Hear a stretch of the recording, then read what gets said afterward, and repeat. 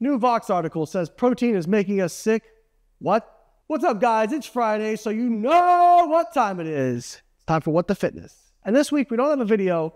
We have an article from Vox that says you're probably eating a lot more protein than you need. Americans are oddly obsessed with protein. They eat around twice as much of it as the federal government recommends. 60% of U.S. adults are trying to get even more of it into their diets. This obsession could be making us sick. Excessive protein consumption, especially from cholesterol-rich animal-based foods, is correlated with increased risk of cancer and heart disease. This doesn't just affect those following high-protein, keto, paleo, or low-carb diets, which combined is more than 1 in 5 Americans. It's a problem for most Americans, especially men. One small informal study in the UK even found that some men who want to reduce their meat consumption are embarrassed to order vegetarian meals alongside their male friends. Excessive protein consumption is also wrecking the planet, with meat and dairy production accounting for upwards of 1/5 of greenhouse gas emissions. So this is an example of where you give part of the picture and you can paint whatever picture that you want. First of all, in order to understand the dietary protein recommendations, you have to understand how they were developed. If we look at fats and carbohydrate recommendations, it's kind of, what can we get away with? If you look at protein recommendations, it's what is the minimum that is needed to maintain nitrogen balance? Most of the nutritional recommendations for humans and a lot of really good nutritional science programs popped up out of agricultural science programs. And my program at University of Illinois is no different. The Nutritional Sciences Division is part of the ACES, or the Agricultural College. These are all wrapped up. So when you look at, if you're feeding an animal to try and get the maximum yield, your most expensive macronutrient is protein. In agriculture, the question that is asked is, what is the absolute minimum amount of protein we need to get the maximum yield for this animal? And they really approached nutritional science recommendations for humans in a similar way. So they did what's called nitrogen balance studies originally, which is basically you're looking at how much nitrogen you eat, which nitrogen, when we talk about it, is just a proxy for protein intake, because protein is the only nitrogen-containing macronutrient there is. It's where we get our dietary nitrogen from. The nitrogen is either going to be maintained in the body and used for synthesis of body proteins, or you have to excrete it. And most of that excretion comes through the urine. You do lose some in your stool, a very small amount, and you lose some in your sweat. So nitrogen balance studies are literally looking at how much protein you eat, and you can basically take the amount of protein you eat in grams, divide it by 6.25, and that will basically give you how much nitrogen you're getting in. You're looking at how much nitrogen goes in, and then they measure your urine, your stool, and your sweat losses of nitrogen. And they look at what point are people excreting at least the same amount of nitrogen as they took in. So that's what's called nitrogen balance. Then they kind of add a couple of standard deviations above that for safety, and they put that as the kind of the protein requirements. So if we look at, current protein requirements, they're 0.8 grams per kilogram of body weight. That's what's needed for 95% of the population to maintain nitrogen balance. Now, actually, we did cover a study on here a few months ago. People following a vegan diet actually showed that the dietary protein recommendations were not sufficient to maintain nitrogen balance on a vegan diet or on a plant-based diet.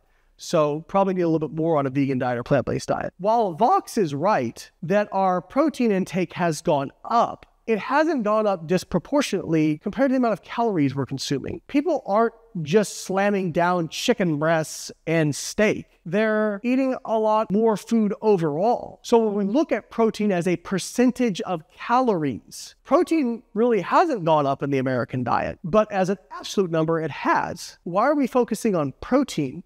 If we look at the human randomized control trials,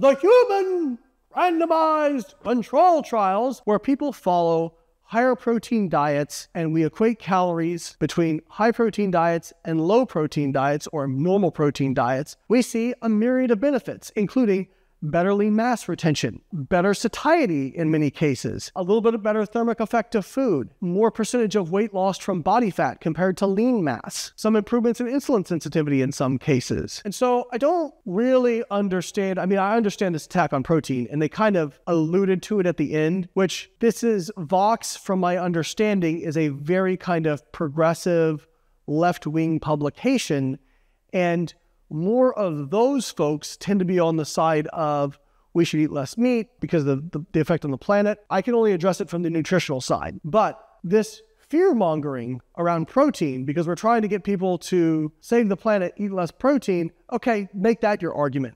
But don't do like with the data making protein appear to be unhealthy, and they'll say, oh, people who eat more animal-based sources of protein tend to have higher risk of cancer and heart disease. Yeah, that's true because they eat a lot of processed foods overall. They're not eating fish and chicken and lean beef and lean pork. Like there's no cohort looking at that. And when we look at these studies in the human randomized control trials where people are following other healthy lifestyle behaviors and even eating up to 4 grams per kilogram of protein per day over a year, we see no negative health effects. If you want to make the argument that you should limit protein because of the effects of animal production on greenhouse gases, then just make that argument. Or if it's an ethical argument around animals, just make that argument. Don't fear-monger this stuff. And I think a lot of vegans will use this kind of Machiavellian logic of who cares if we give misinformation or information that's not completely accurate or the full picture, because as long as people eat less animals, then it's good. So we're getting the outcome we want, doesn't matter how we get there.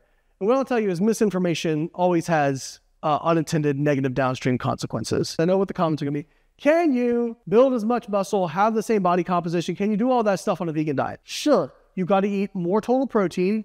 You probably got to have to supplement with an isolated source of vegan protein, because not only are the sources of vegan protein lower quality in terms of amino acids, but in terms of amino acid composition, but they also are less bioavailable because the intact source of protein is bound up in the fibrous material of plants. Whereas if you're using something like a isolated source of plant protein in the form of a powder, that's going to be very bioavailable. So again, it can be done. Plenty of people do it.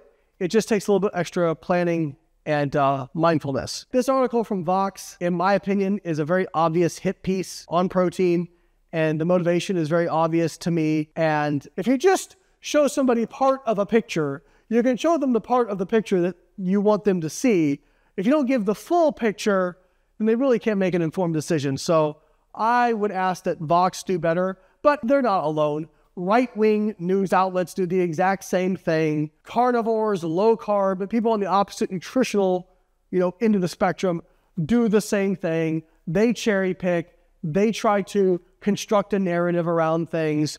And so what I'll say is, modern mainstream would have you believe, well, can't eat protein because it stimulates mTOR, and that's going to give you cancer and heart disease. Can't eat dietary fat because that impedes flow-mediated dilation, and that's going to give you heart disease. You can't eat carbohydrates because they raise insulin, and that's going to give you, insulin resistance. And you can't eat fiber because fiber is just toilet paper, in the words of Paul Saladino. It's going to mess up your gut, and plants have toxins in them. So is it any wonder that eating disorders are at an all-time high, that food anxiety is at an all-time high, and people are not even bothering to try because they're so frustrated at all the misinformation out there? Well, they don't know it's misinformation, but they feel like they can't eat anything. And when you make somebody feel like nothing they can do is going to work, guess what they do? Whatever the they want. So if we could just have some reasonable, rational, non-zealot, non-bull conversations about nutrition, that would be great. If you need help with your nutrition, don't know where to start, and you want to know, what can I do? Where do I start with, the big rocks like I talk about? Check out Carbon Diet Coach, my nutritional coaching app. Not only does it give you nutritional recommendations, it actually adjusts them based on how your body responds and based on your goal and individual metabolism.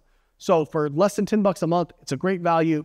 You can get it in the App Store or in the Google Play Store. Make sure you download and subscribe today, and I'll catch you next week.